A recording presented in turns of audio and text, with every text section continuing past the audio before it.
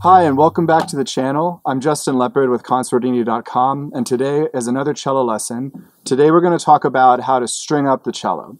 So this is a little bit of a dicey subject because there are actually some real structural things that are hard to get into about the cello. So the best way to string up a cello, if your bridge isn't even on, is to go to a violin shop or a luthier. One of the things, in addition to sound being affected by where the bridge is, that matters is that the tension held by the strings into the bridge also keeps the sound post in place. Now the sound post might be a little bit hard to see on camera. I don't know if you guys can see that, but it is an actual post that's merely fitted in between the front and the back plate of the cello, and it's what carries the sound to the back. So the exact placement of that, the exact placement of the bridge, these are actually things that the most minor adjustments can make a difference in your sound. So hopefully you've gotten a cello from a reputable violin shop or luthier and it's already set up properly, but I will talk about what you can do, assuming that the sound post hasn't fallen over, just to get your cello back into playability. And then I'm just going to take my A string off and restring it to show you the basic approach to how you can replace your own strings or to string it up, again, only in the most dire trying to get this working circumstance.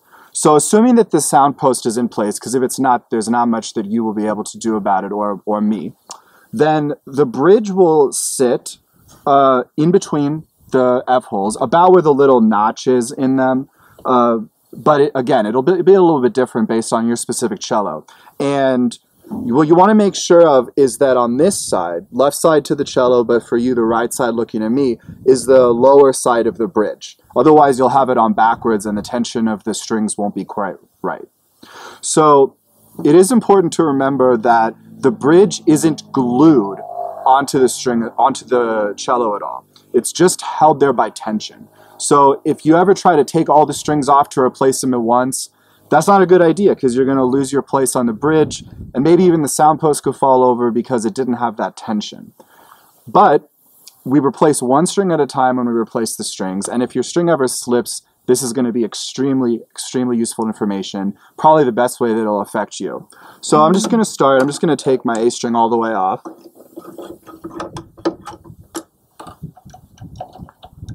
And before I restring it, we'll just go over a little bit of the anatomy. So at the bottom of the string is this little bell, and that's going to be what hooks to whatever fine tuner attachment that you have on your instrument. Next is the winding, which will actually vary by the brand of string. Little interesting note, it doesn't make any difference.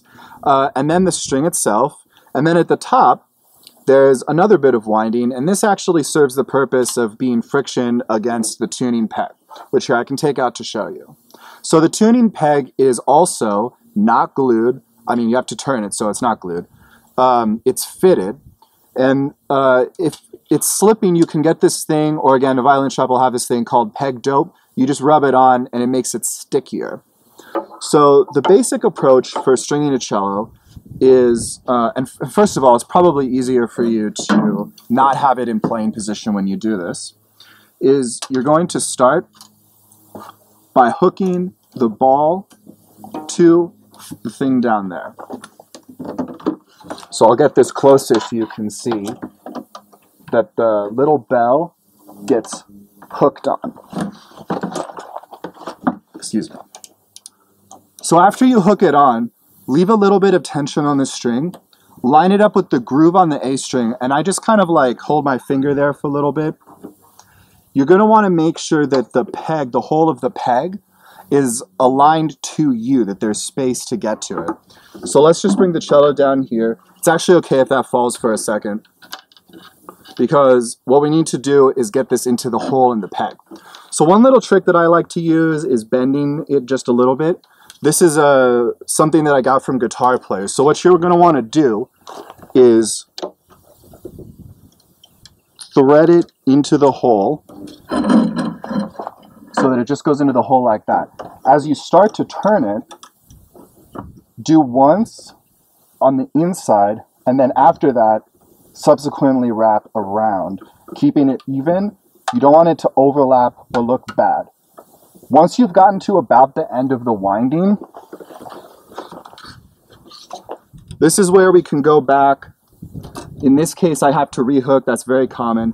And then if you kind of pull up, see how I'm able to have this in the groove, and this is also up here. So from in the nut groove here. This right here is called the nut.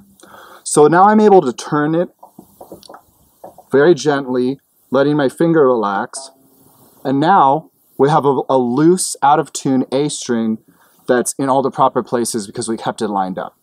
So what you're going to want to do as you finish tuning this is, first of all, not tune it too tight or you might break a string. So keep it loose until you know what the pitch is that you're using. But push in. Remember how the pig just sits in by friction? So push in as you turn, almost like you're screwing it in. And then the best way to tune it is to have a reference for what an A is. Just look up Google piano, Google A, something like that, and then you can get it to match. And as long as you push in or you have peg dope, it should sit properly. If not, try to get some peg dope. Again, if your bridge is totally out of whack, go to a professional. It's not going to be that crazy expensive or anything. They might even help you for free. Just get it set up, especially if you're a beginner. So that's about it. That's how you string. You would string the other strings the same way. Again, paying attention that they don't overlap weird. Just paying attention that they get into the grooves and that you don't snap it as you turn it to big, which shouldn't be a problem as long as you're going slowly and you're referencing what pitch the string should be.